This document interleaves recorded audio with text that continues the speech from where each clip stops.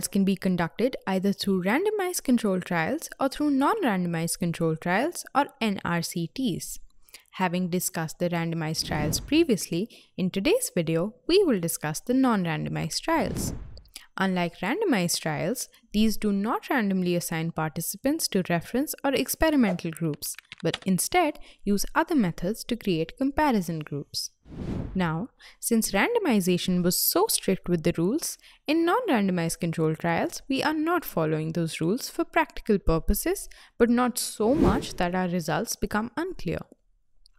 This thus explains the definition of NRCTs, which states that these trials are departing from strict randomization for practical purposes but in such a manner that non-randomization does not seriously affect the basis of conclusion. Now, what are the cases which require us to do non-randomized trials? Well, we can list 3 indications under this. First, when conditions do not lend themselves.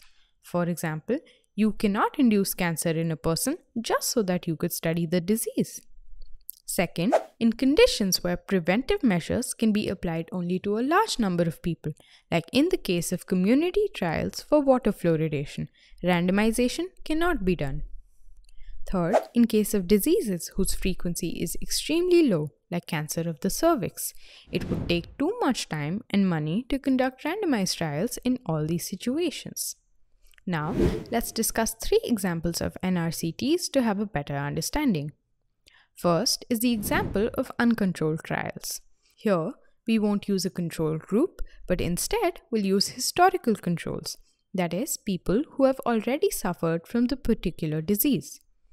So, through these people, we will find out which all treatment measures they used, which one had the better response. We can also find out the side effects of using the other measures, the dosage, etc. Thus, in uncontrolled trials, people who already have had the disease of study will be our control group, and through them, we will assess our ongoing research. The second example is that of natural experiments. When selecting people for our control and case group, we cannot tell a group of people that they, for example, need to stop smoking or start smoking for our study, right? Naturally, some people are smokers and some are not. So, this will be helpful for the researcher. Epidemiologists can take advantage of this separation and hence test their hypothesis. Other than smoking, we can also take other examples of migrants, famines, earthquakes, the atomic bombing of Japan, etc.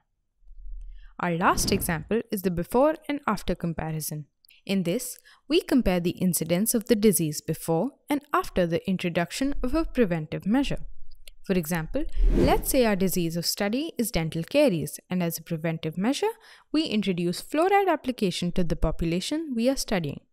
The same population will act as my control group also, since they are the people who first had the disease, and now they are the same people who should not have caries anymore after the introduction of preventive procedures. In other words, the experiment here will serve as its control. There are certain points that we need to remember while conducting this type of trial.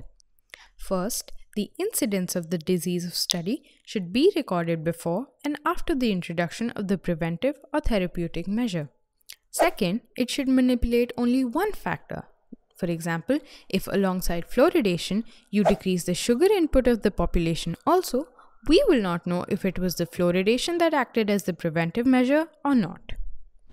Third, there should be a large reduction in the incidence of disease following the introduction of the preventive measure, since there is no separate control group in this case. And lastly, several trials may be needed before the evaluation is considered conclusive. Talking of the advantages, NRCTs are more feasible and cost-effective than RCTs. However, one major limitation of this type of trial is the potential for bias in the assignment of participants to treatment or control groups. Thus, to conclude, non-randomized control trials are a valuable type of study design offering advantages as well as limitations at the same time.